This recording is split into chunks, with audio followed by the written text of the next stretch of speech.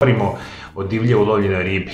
Mi kada govorimo generalno o ribi, ona je enormno bitna namirnica za naš svakodnevni život. Međutim, određene vrste riba, nažalost, mogu postati prava noćna mora za one osobe koje ih konzumiraju. Mi živimo u vremenima, mi smo toga itekako svjesni. Industrija, kanalizacija, štetni plinovi, zagađivanje rijeka, oceana, mora, sve ovo što smo mi napravili kao čovječanstvo, nažalost, ulazi u samu ribu, jer potencijal onoga što mi uspijemo napraviti u smislu zagađivanja ekosustava puno puta završi kao teški metali, otrovni metali u ribama. I ono što je sad nama najgore za razmišljanje, određeni broj riba nažalost imaju potencijal enormno nakupljanje žive, a živa kao takva je itekako poznata po svom štetnom i otrovnom utjecaju na naš organizam, na mozak, na funkciju živaca i generalno na naše tijela. I upravo iz te perspektive određene vrste riba bi trebali izbjegavati, ne samo radi njihovih otrovnih sastojaka za organizam, nego mi smo nažalost uspjeli jako puno vrsta riba jednostavno izloviti i njih se mora, ajmo tako reći, što je manje moguće jesti, jer upravo uništavamo kompletan ekosustav na zemlji i ovo će iz te perspektive njima pomoći. Međutim, mi kada razmišljamo, rekli smo, o lošim ribama, govorimo jednostavno da ti teški metali kao što su živa dolaze u vodu i nakupljaju se u ribama i upravo trovanje živom s niskim razinama kontaminiranih morskih hrana stvaranje prijetnja i može dovesti do razornih zdravstvenih učinaka. Na prvom mjestu ću vam preporučiti, postoji jedna vrsta ribe koja se naziva tilapija. A tilapija kao takva je riba koja po svim istraživanjima čak se navodi da je gora od slanina, a slanina je ono katastrofa za naš organizam, jer ima ogromnu koncentraciju nečega što nam se naziva omega-6 masne kiseline. I upravo kada govorimo o tilapija, ona kao takva sadrži vrlo niske razine korisne omega-3 masnih kiselina i vrlo visoke razine upalnih omega-6 masnih kiselina.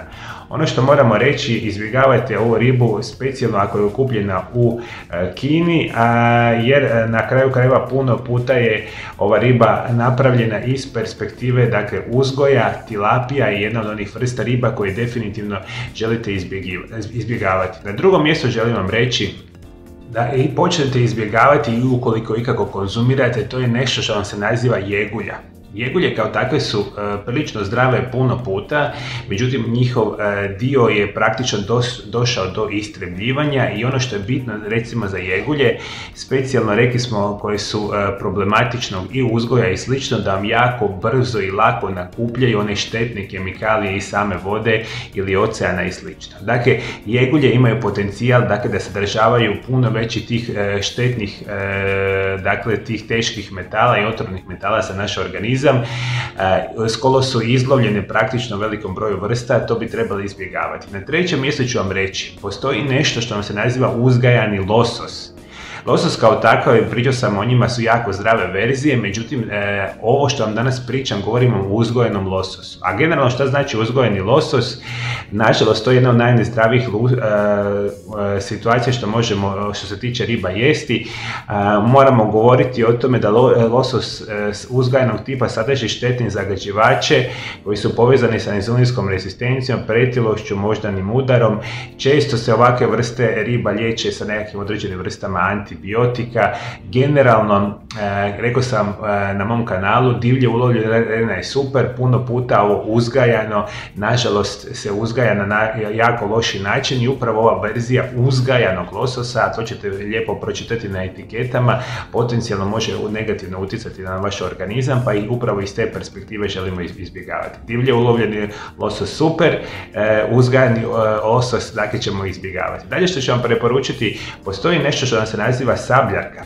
Sabljarka ima visoke količine žive i parazita i smatra se jednom ribom kojom potencijalno upravo iz tih perspektiva trebamo apsolutno izbjegavati. Dakle, sabljarka ima u svom sastavu puno puta velike količine, rekli smo, i parazita i štetnih teških metala, lako se nakupljaju u njima i jedna od onih riba koje bi trebali izbjegavati.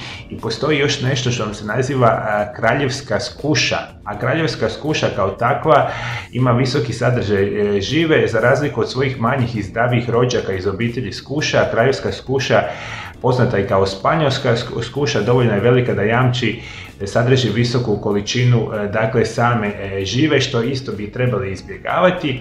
Postoji jedna vrsta ribe koja se naziva plavo, ajmo tako reći, perajna tuna. Plavo perajna tuna je jedna od onih koji se jako ilegalno uzgaja i izlovljava i jedan od onih delicija je zapravo u svijetu.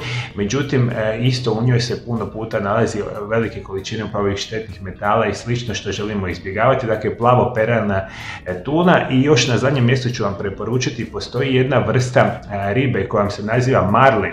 Marlin može imati visoke razine čak žive i od sabljake. Ribolov za mnoge vrste ribe smatra se loše vođenim, a moramo reći da je zapravo jedna od najnezdravijih riba što možemo dakle konzumirati. I ono što je bitno za reći, poanta je cijele priče da mi pokušamo konzumirati divlje ulovljenu ribu, a ona riba koja potencijalno sadrži velike količine ovih štetnih sastojaka moramo izbjegavati. Ja sad, dakle, te liste samih riba mogu ići do beskonačnosti. Jednostavno, mi kada razmišljamo, rekao sam, o ribi, njih želimo konzumirati. Ukoliko je divlje ulovljena riba, super.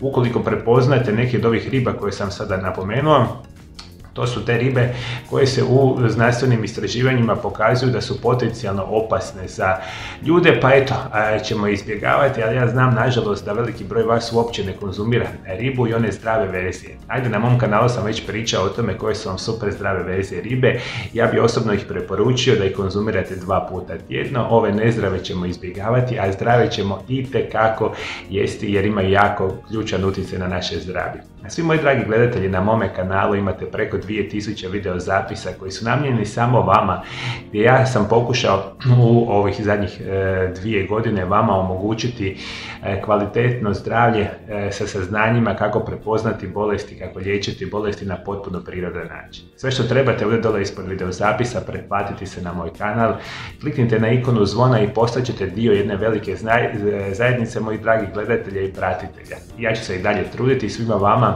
omogućiti trajno, sigurno i bez nuspojava liječenje i prepoznavanje velikog broja bolesti i oboljenja. Hvala što me pratite do druge teme, ja vam želim lijep i ugodan pozdrav.